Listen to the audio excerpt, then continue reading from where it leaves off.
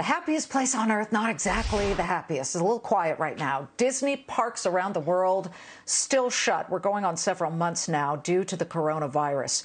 The parks, this is why it matters, make up 37% of the revenue last year that Walt Disney Company made. So as they prepare to announce their earnings in just a few minutes from now, we bring in a guy who bought his first share of Disney when he was 13 years old.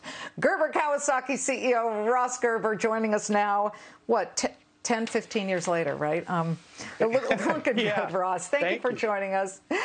Tell us about, why we should take a chance on Disney when we know that, A, the theme parks are not close to opening entirely, and B, the stock is at $101. It's well off its highs, but it's also off its lows. Well, that's why you got to buy it. I mean, what worse could happen to Disney, other than shutting every park and theater? So that's baked into the stock, and it's only down, 30% or something. And so when you think about what I get when things get back to what we will call the new normal, what an opportunity, because this has been a gift to Disney, because even though they've had to shut down two very important parts of the company, those will open again, but they've been able to capitalize on direct-to-consumer streaming, which is the future of Disney. And because of the pandemic, they've been able to just ramp subscriber growth of not just Disney Plus, but Hulu as well. And we're going to see blowout numbers from them on the quarter. So while everybody is salivating over Netflix at, 10 times revenue and several hundred times earnings, Disney's got 3 streaming services, and eventually, trust me, all the parks will be open again. Okay, I get that, and I'm an optimist, and I'm big on buying low, certainly, but we got to look at one of their biggest networks, the network of ESPN. There are no live sports, albeit except for Korean baseball. They did bring back live Korean baseball this morning. My son wasn't too excited.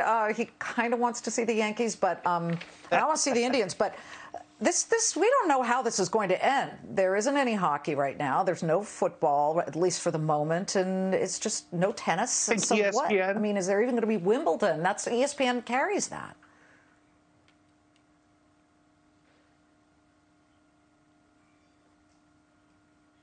Are not going to just be this. Okay.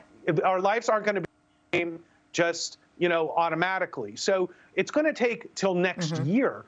Think about live sports, the pent-up demand for live sports. I mean, look at the success they've had with The Last Dance, with the Michael Jordan story. It's been off the charts ratings. People want the content. So when you're talking about parks or you're talking about sports, when it comes back, the demand's going to be twice what it used to be. So there's no asset I would rather own than ESPN when sports comes back.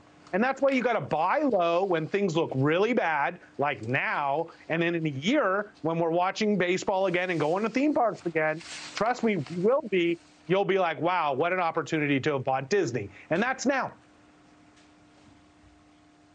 All right. Well, year to date is down about 29%. And I'm just looking 52-week range. The high was 153. Yep. You're still buying it at a discount, everybody. 101.30. Ross Gerber of Gerber Kawasaki. Hey, listen, we're seeing green across the board here. Everything from silver to the Dow to the NASDAQ moving higher. I'll see you tonight, 6 p.m. on Twitter for futures trading.